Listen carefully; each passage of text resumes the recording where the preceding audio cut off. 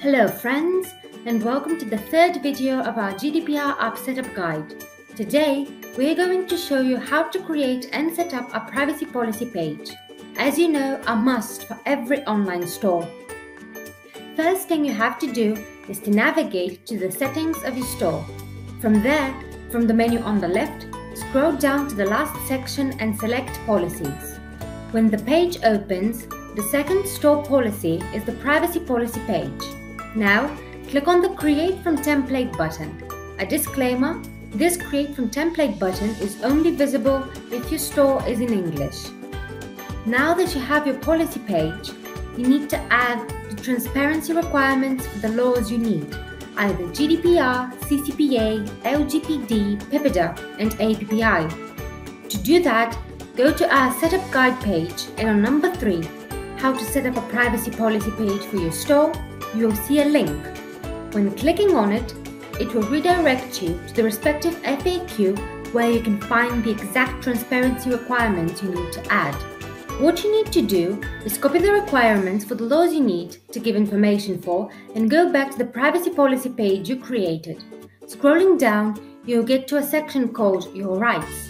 There you can add the bullets and further describe each of them based on your business.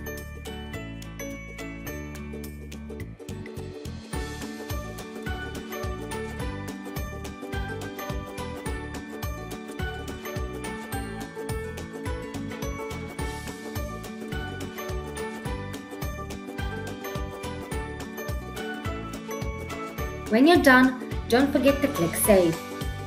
Now, let me show you how to add this newly created privacy policy page to your storefront. Go to Online Store and click on Navigation. From there, go to the footer menu and click on Add Menu Item. There you can get the option to name the page so you can put Privacy Policy. And from the Link section, select Policies, and the privacy policy page you have set up should be shown there. After having all of this filled out, just click on the Add and Save buttons.